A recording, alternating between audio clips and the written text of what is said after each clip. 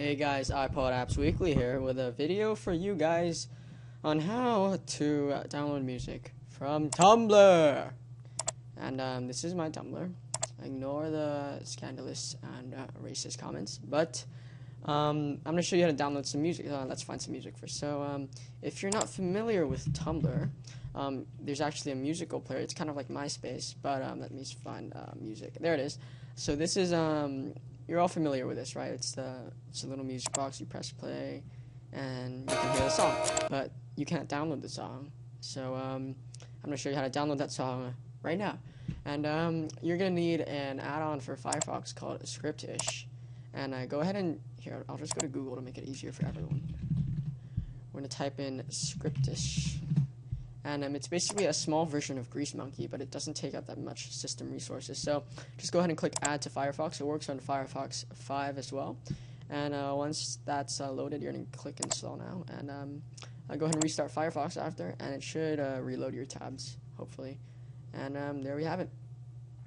We have Scriptish on now, so now we can put on a script. So let's go ahead and go over here, and we're going to go ahead and type in Taster, and that's basically a script that works with Scriptish and Grease Monkey. If you already have Grease Monkey, that allows you to download songs from Tumblr. So we're going to click install on that, and we're going to click install again, and it says down here, let's go move down. Oh, there we go.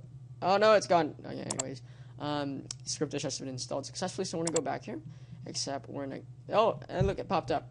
Okay, so as you can see here, this song by EXO, Cherry Bomb BXO, I'm promoting her. Anyways, it has a box under here that says click to download, which is kind of convenient. So I'm going to go ahead and, you have to play it first to hear it, pause it. Now right click on click to download, and then save the link as.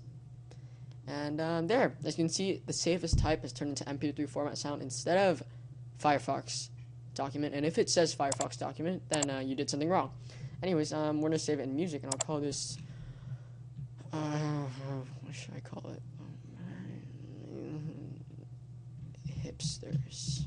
Okay, there, and save. I hope I don't get any hate for this. It's downloading, blah, blah, blah. And now, I can play it from my computer. So let's go ahead and find it.